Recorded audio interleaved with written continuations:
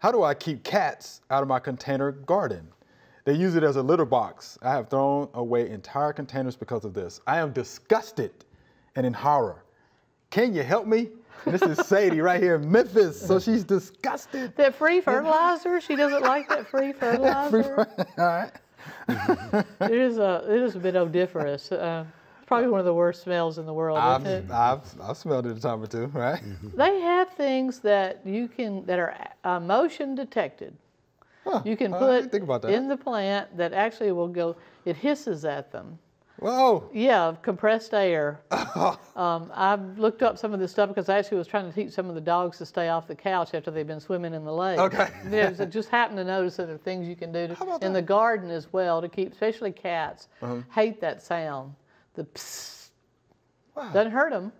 They just don't like the way It's motion detected, which means anytime a breeze blows, Right. but it might be enough to discourage them.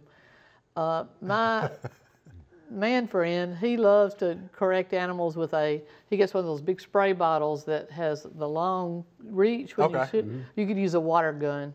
So if you catch them in there, and he trains animals very quickly not to go in different areas because as soon as they set foot in there, he hits them with that stream of cold water. And they will not go back. How And about eventually that? they're like, man, every time I go over there, I get sprayed, right? yeah, it doesn't hurt them. All right. Those are some different ideas. How about that? Well, I was just talking Any about, that come to mind? no, I was going to say maybe a small little fence around it, but I like her idea better.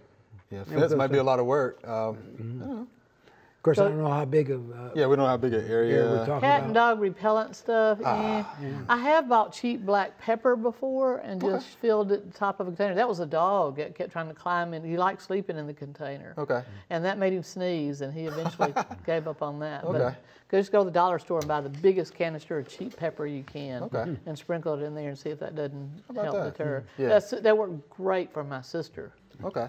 Oh, they kept her out of the container. It did. So she stayed away. And she never got the container again. How about Good that? one, Tom. Yeah. We hope you loved the video. We would love for you to ask more questions. Be sure to leave those questions in your comments.